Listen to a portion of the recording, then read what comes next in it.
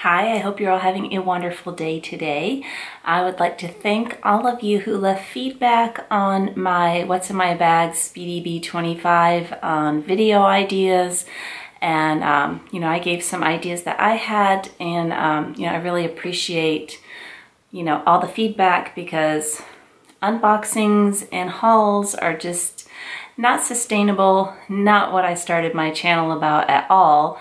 More to be informative. So I really do appreciate that. So one of the ideas I had was to share how I started luxury, and if you were interested in maybe some tips on how you could start your luxury collection. And the response was very positive and was yes for that. So I'm going to put them both into this video. And I hate video disclaimers. I hate them, hate them, hate them. It's none of my business how you paid for anything in your life as long as you didn't ask me for the money. But I am going to tell you my story, which I've never shared before, because it is a part of how I started luxury. So first off, I did not get my first designer bag till I was 40 or 41. I didn't get them young. It never even occurred to me to buy them. And I'm not saying that, buying them young is wrong. It's just my story. I got married very young, had children very young. For those that have misconceptions about me, my husband was a pizza delivery driver, and he didn't make a lot of money. He worked 6 days a week. Actually, our entire marriage, he has worked 6 days a week. He has never ever had 2 days off, ever. So, we struggled, of course. We had the 1 day a week off. Our big treat was he would go, it was on Tuesday nights, and he would go pick up Chinese food for $8. We'd put the kids to bed, and we would watch 90210 and Melrose Place. Do you remember those? That's a long time ago. I'm really dating myself. They changed the show to Wednesday night. It made me so mad. It ruined our dates. But everything in our lives have been about our children. 100% our children. We bought our first home age 22 for me, 23 for him. Our second home at 24 and 25, and just kept going. But it was all for the children. I remember having $5 shoes from Payless, and my daughters were wearing Christian Dior. It was all about them. Family vacations, they've been to Mexico, to Canada, all across the United States, Disneyland, San Diego, Disney World, Boston, New York. I mean, I can't even name all the places we've taken them. It was always about them. We put them through college. Both of them debt-free. We paid 100% for your college and bought them both matching new cars. We were driving, I don't know how old my husband's car was, but mine was 11 years old. I didn't care. It was a BMW, and it had heated seats. As long as you have heated seats, I am happy. I'm not a car person. But when I finally did decide that I wanted to start purchasing luxury, how I got it was by selling things I didn't use. Just flat out looking around the house, and it was a different era. It was, a while ago. eBay was much better. Their fees are really high now. I still recommend them. It's a good way to sell things, but I just started selling, stuff, that I wasn't using. The first things I started purchasing was designer jewelry. Jewelry has always been my passion, way over handbags. Love, love, love jewelry. So I had a lot of just, really plain sterling silver pieces, started selling those and buying David Yurman. And when I realized that I could sell stuff and get money and then get what I wanted, I started, selling more and more things, just all sorts of stuff on eBay. For my first luxury bag, it was the Trevi PM, and I had saved up about $1,200. I was working and have put that money aside. And when I went to go purchase the bag, I was going to get the totally, I don't even remember if I was going to get the PM or the MM, whichever one was $1,200 at that time, in the monogram print. Husband hates monogram, hated that bag. He hated it. And so he was looking at bags that had feet and in the damier bin, and he said, if you want the Trevi, which it was double the price, he said, I'll pay the other half. We were also looking at a Chanel and you know, a few other things. So I did go with the Trevi, and it was very generous of him to pitch that in. My second luxury bag was a Chanel Timeless Tote, which he bought for me for Valentine's Day. And then I bought my third one, which was the Louis Vuitton Neverfull MM in the damier bin, in the old print before they raised the price. And yeah, that's one of the few I kind of regret selling that one. I was scared that the damier bin would crack. But after I got those 3 bags, I started looking at my closet, and I had a lot of Coach and a lot of Dooney & Bourke, really pretty bags in great condition. So I started selling those, and that helped fund different bags, and you know, kind of just went from there. I did not get my first small leather good till after I had 3 bags, and didn't, you know, collect a lot of those for a long time. I really did bags. And so just some ways that I personally save, and I am not going to tell you how to save money, because what works for me may not work for you. You know, I'm not going to tell you bring your lunch to work, because I work from home. So that's, you know, I eat at home. You know, it's not fair for me to tell you that. Don't go to Starbucks every day. Again, I work from home, so that's something I don't do. You have to decide what you can pull back on. But some things that I do, I wrote some notes down because there was a whole lot of things to go over here. But some things that I do is all of my clothes, with the exception of 2 Vans sweatshirts and 1 jacket that I got this winter, I always get on sale. I do not buy full price. Everything was on sale. This was on sale, and it was an extra 60% off. I want to say this sweater was like, I don't know, it was under $20. It was probably 15. I don't know. It's really cute though. It's got the little moon and stars. You know, I like celestial.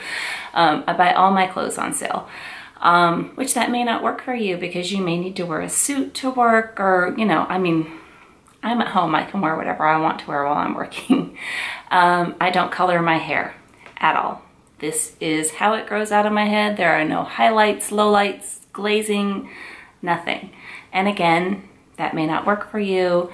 My daughters color their hair. I don't know why. They're young. I don't understand it. Their hair's pretty, but, you know, I don't know anybody that doesn't color their hair, to be honest with you, besides me. But that's just something I don't spend money on. I do my own nails. I have for years. I did get them done a couple of years ago. I started getting the acrylics on, and every visit was like $50. And I'm like, it's just ridiculous. I can do this at home. So I do my own nails. I do get expensive haircuts, but since I don't color, I think that makes up for it. I don't know. But, you know, I think we all know where we can pull back to save. You know, if you're watching this, I'm sure you're a grown woman or man, and you know what you're spending money on that you could pull back on. For me, I really need to pull back on buying clothes on sale. I have things in my closet with the tags on them because they were a great deal. I don't need any more clothes. That's something I have to work on. Nail polish, I can pull back on that. Makeup, I have plenty of makeup, plenty of lip products. I really need to start using what I have and, you know, stop buying, and that would be a great way, you know, to start saving. But when I did start saving, I opened a separate bank account. It was completely in my name. Well, not in my name, it was in my husband's and my name, but he got some offer where if you open this checking account, you got $200. And he's like, do you want it? And I'm like, sure. I don't care if his name's on it. It made no difference to me. But most of us, you know, within your banking will let you open several different, you know, types of accounts. Like you can have a savings, and, you know, I think it's important to have that money in a different account, because if you're mingling it in, it's just too easy to go to Target and just spend it, or, you know, wherever it is that you like to shop. It's just easy to mingle it in on bills and, you know, stuff like that. So I like having a separate bank account. And see where I'm at here. Trying to remember everything I did. Okay, so for starting your collection, I highly recommend that you don't listen to anybody's advice on what you want. If you love Louis Vuitton, don't be influenced. If you know you want a Louis Vuitton Speedy, and don't go on the purse forum and people are like, oh, I hate the Speedy, I hate the Speedy. Don't be influenced. You know, get what you like. Don't pay attention to what anybody else says. Don't be influenced by your friends or your husband or anybody else. If your heart is set on a bag and you know that you love it, don't let anybody talk you out of it. It's too expensive, I don't like it, this or that. My husband hates the monogram print. He's bought me several gifts in the monogram print because I like it. You have to like it. Some things that I wish I would have done when I started, some mistakes that I think that I made, was buying without trying my things in the bag. Huge mistake. Buying without seeing the bag in person. Seeing it online and ordering it and not seeing it in person and thinking it's great when I got it because it was cute, and it didn't work out for me. So I really recommend taking your time, trying your things in the bags, and really thinking about it. It took me, I don't know how many years to buy my jumbo, because I was going back and forth between the jumbo and the medium. Tried my things in them every time that I saw them and finally chose them. Don't make that mistake, because it's a huge difference. When your things are in the bag, it's going to feel different. The weight's different. It's going to lay on your shoulder, or however you carry it is going to feel completely different. And let's see, I did get some questions, and so I'm going to answer those. From Marcia Collette. She said, if you had $500, would you buy a small leather good or save for a bag? And I know this is the opposite of what most people say. I would 100% save for the bag. And let me give you an example here. I've got my Speedy 25, Speedy B25 in the Damier Ebene. Oh, I should have looked up the price. I'll put the correct price down below, but I want to say it's like $13.20 or something along there. And this is a $500 Chanel wallet, little zippy coin purse. So bag. So yes, this is more. It is, you know, a little bit more than double. But when is the last time or ever that you've been out with your friends or at the mall or anywhere and you have been like, oh wow, I love that lady's wallet, or oh my goodness, her cosmetic pouch is so cute. This is for you to enjoy. I have a lot of small leather goods, I know I do, but this is, you know, in your bag. The bag is, to me, way more important than the small leather good. And you can find out by, you know, plenty of YouTube videos how different canvases wear, different leathers wear, just depending on what you're looking for. And I have another example here, which this piece is more than $500, but just for an example, this Chanel wallet, I believe it is $1,250. This bag is like maybe $100 more, or, you know, give or take, because I don't quite remember the price. I mean, I just feel like you get a lot more out of saving for the bag. Now, like I said, I owned 3 bags before I got my first luxury small leather good, which was a Louis Vuitton Damier Ebene zippy wallet. But the bags just, to me, just make more sense to invest in. They have higher resale value than small leather goods, and you're going to get, I think, just, you know, more bang for your buck. That's just my opinion. You know, start however that you want to start, but that's just, you know, how I feel. I feel definitely bag over small leather goods. I would always pick a bag. I didn't really start buying small leather goods until I had a really good collection of bags. And the next question is from Alice Chadwick, and she says, what would you recommend for a first luxury bag? That's like almost impossible to answer because it just so depends on you. They're so personal. Honestly, if I could go back in time, the first couple of bags that I bought, I would have bought classics over trendy or popular bags. So if I was going to recommend something to you, I would say pick a classic that won't go out of style, that you won't get tired of. Just make sure that you absolutely love it. And that's, you know, the most important thing, that it makes you very happy. And then the other question is from Tanya N. And she asks, what about buying pre-loved versus new? There's huge savings for buying pre-loved. I personally have not purchased pre-loved yet. I have definitely looked into it.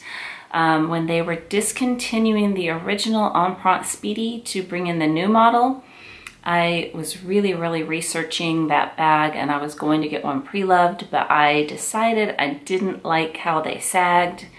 And the most recent one that I was considering was last summer, and that's the Dior Rubber. And resale on that is so much less than in the store, but I hadn't seen it in person yet. And when I went and saw it in person, the bag absolutely, it was not for me. But if I was going to purchase that one, definitely pre-loved. So you just need to look into it. You need to, for sure, be on a reputable site. I was looking when I was shopping a Yugi's Closet and Fashion File. There's a lot of Instagram sellers, a lot of YouTube sellers.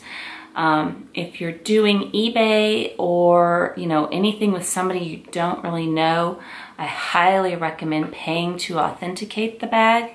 But there's definitely huge savings. And the bags that I have sold have all been in immaculate, like new collection, and I have taken huge losses on them. So I definitely think pre-loved is a great way to start your luxury collection, for sure. Lots of good deals to be had, and really well kept bags. You just have to, you know, really look at the pictures, ask a lot of questions, you know, especially about odors. You know, everybody's, you know, sense of smell is different, but you know, if it bothers you, if odors bother you, you want to ask, you know, does it have heavy perfume smell? You know, do you have pets in the home? Stuff like that. But yeah, absolutely an amazing way to start your collection. I think pre-loved is a great way to go. But you know, I just think that it's just a matter of taking a little bit of money each month from things that you don't have to do, but you've got to decide what those things are. You know, I think we all tend to kind of overbuy certain things or be tempted by certain things, you know, so when I really want something, I pull back and I'm like, what can I do without? I really don't have to have all these nail polishes. I got this one yesterday. I really don't have to have that. I bought a whole bunch last week. So that's something I've got to work on too, for sure. But I hope that this helped a little bit. I'm not somebody to tell you what to do, but, and well, I am going to tell you one thing what to do. This is my most important thing on starting a luxury collection. Do not go into debt over luxury. Save that money, and it took me, I saved up for my Chanel J12 watch for 4 or 5 years, and they kept raising the price on it and raising the price on it and raising the price on it, and now they've lowered the price $650. Really? That's not fair. But I saved up for it until I had the cash for it. I cannot stress enough, luxury is not something to go into debt over. It's just not worth it. None of us needs it. It's fun and it's, you know, makes me happy. And I know when you start your collection or add to your collection, it's going to make you happy. Debt doesn't make anybody happy. So that's my only thing I'm gonna kind of tell you to do. But thank you so much for watching another video, and thank you all again for the ideas for the other videos. A lot of them were about vlogging, and I am going to attempt that next weekend when I am in Beverly Hills. I don't know how it's gonna come out. I've never vlogged before, so we'll see if it makes it to air. It may be just totally terrible, but I'm really gonna try. Well, I hope you have a wonderful day today and take care. I'll talk to you again very soon. Bye-bye.